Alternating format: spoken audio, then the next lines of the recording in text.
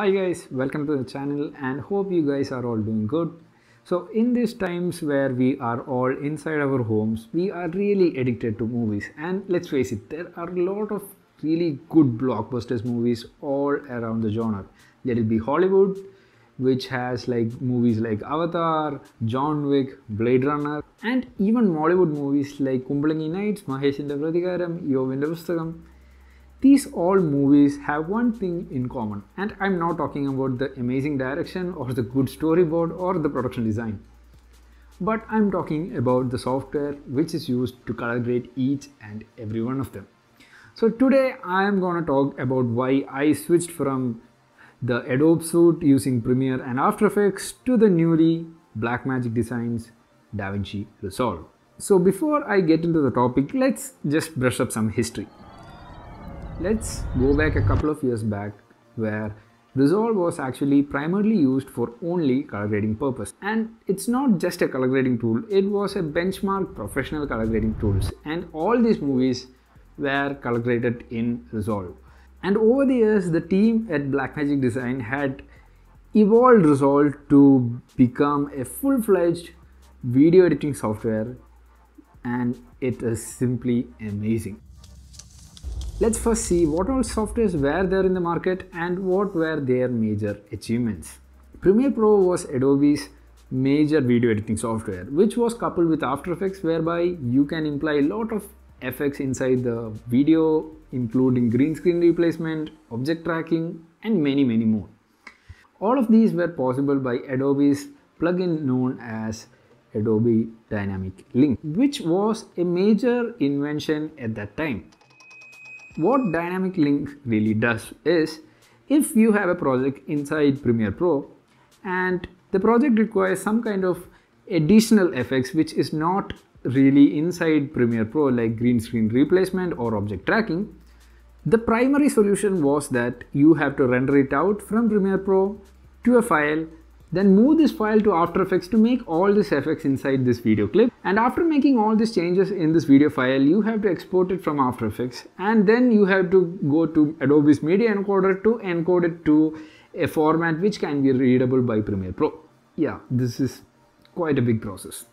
But what Adobe's Dynamic Link does is, you can dynamically link Adobe's any project, any timeline, any clip from Adobe Premiere Pro to dynamically link to After Effects. Into this dynamically linked file will have a real-time change on the Premiere Pro file. So Dynamic Link was the major brag of Adobe in the industry. In the market, apart from Adobe Suite and Premiere and After Effects, the major other competitor of video editing software was FCP or Final Cut Pro, which was a Mac exclusive software. And that itself gives you the burden of the lifelong commitment of a Mac system. A really good thing in one aspect, but the downside is your upgradable compatibility is really confined, and any sort of upgrade costs you a hell lot of much money. But I am not undergrading Apple in any way, because Apple had innovated the new A12 Bionic chips. The new Bionic chips that are found in iPad is a technological breakthrough. iPads which have Bionic chip inbuilt have the ability to do 4K video editing smoothly, and that is an editor dream, because video editing in a very compact, versatile system is a dream come true for any editor. Beforehand, Apple used to use the Intel processors inside their MacBooks, which really reduced the efficiency and increased the thermal throttling, which was a really bummer for them. But I think after like 1-2 years, they will introduce the new Bionic chips inside the MacBook, which will really up the game for FCP. But FCP had their tricks in their sleeve, which was the real-time rendering, which is a major thing for any editor in his life. What real-time rendering does is, like, the software simultaneously finds the cache, replace the effects, and do every process simultaneously when you're editing the video. For Adobe, you have to select the time frame and optimize the media to see what you have actually embedded inside the video. So this is the history tour of editing software. Now, In 2019, Blackmagic design team had innovated this new software known as Davinci Resolve. The new Blackmagic Designs Davinci is way out of the charts. Okay, hear me out. The people in Blackmagic Design really thought out of the box. They didn't want to go for the traditional dynamic link process. What they did was really innovative.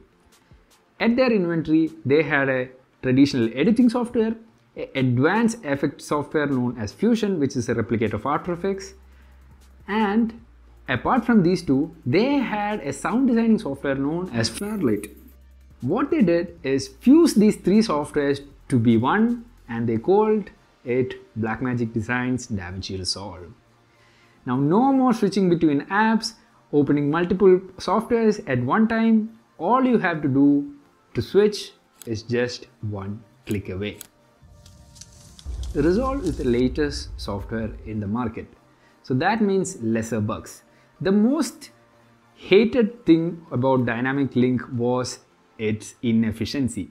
Most of the times when you call the dynamic link, it doesn't work, and when it works, the system crashes. People at Blackmagic had put a lot of thought and traveled everywhere a video editor had gone through and brought about a system or a software which is really fine-tuned to their generation. That means a lot of effect packets are actually pre-built inside the system or inside the software. You don't have to go for an additional software or buy out an additional third-party plugin. Everything which is useful for you are actually inside the software.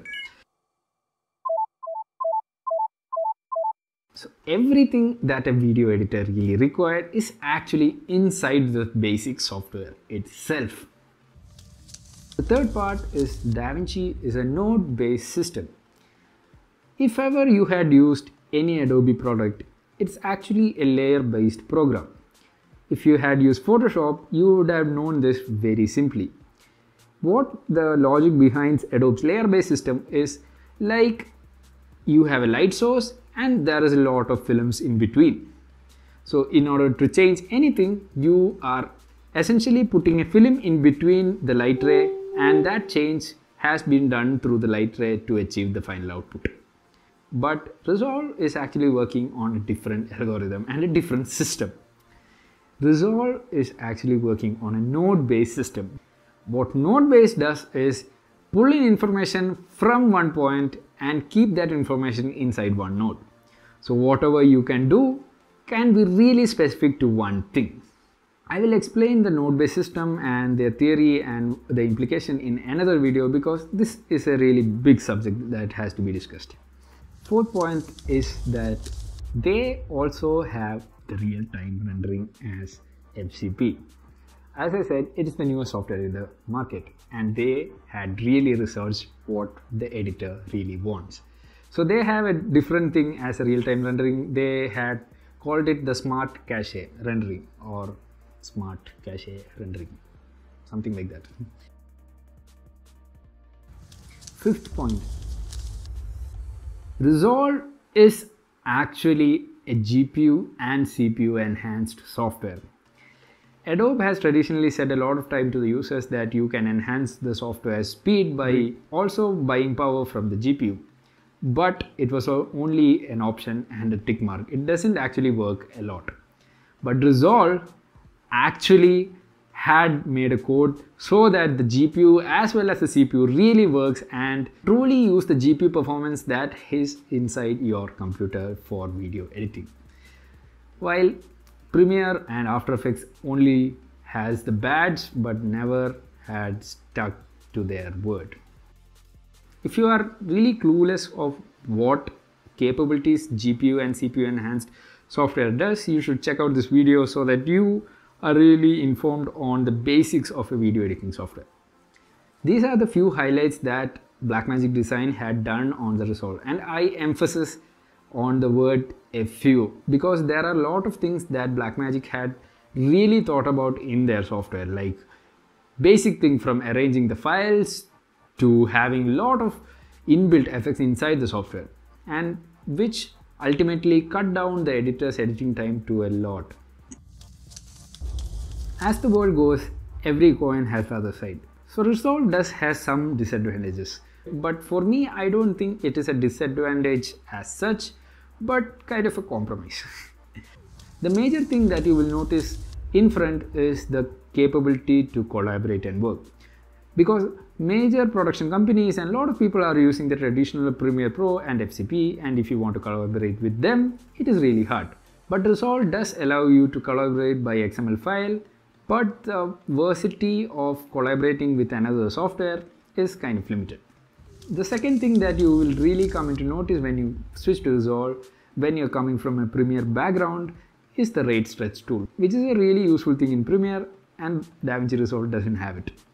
Another major thing that I have noticed inside Resolve is the importing of JPEG sequence. That is, if you are importing a JPEG sequence along with the video file, then this JPEG sequence is considered to be a video file, and you can't get individual JPEG clips or JPEG photos. Instead, you get one file of video output. But this is kind of a compromise. As I said, this can be eradicated by individually importing photos instead of importing photos along with the video file. The fourth point and the last point is actually the main problem inside the Resolve that I have noticed. That is the speed ramping of individual clips. Where if you speed ramp a clip which is inside your timeline, which is actually edited from the original clip, the final speed ramped clip will also have a portion of the original clip, which you have to again edit and trim it out, which is kind of a bug, and there is no fix for it right now. Hope Resolve team fixes this problem in the future updates. Unlike Premiere, in which every update forces you to buy out a new system or upgrade your system for a better performance, Resolve's updates are really clean and crisp, and newer updates have prone to have better UX and also a better performance inside the system. So these are the main reasons why I switched from a Adobe suite to a Resolve. Truth be told, I am still using Adobe's product here and there, especially After Effects, because I think After Effects is an irreplaceable thing, because there are a lot of things which are inside After Effects.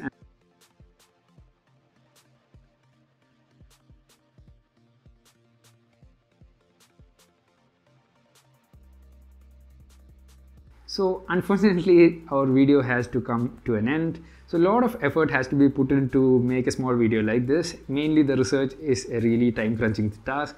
So I'd really appreciate if you press the like button if you like the video, and subscribe to the channel if you want to be updated on these kind of content. As always, stay safe. Peace out.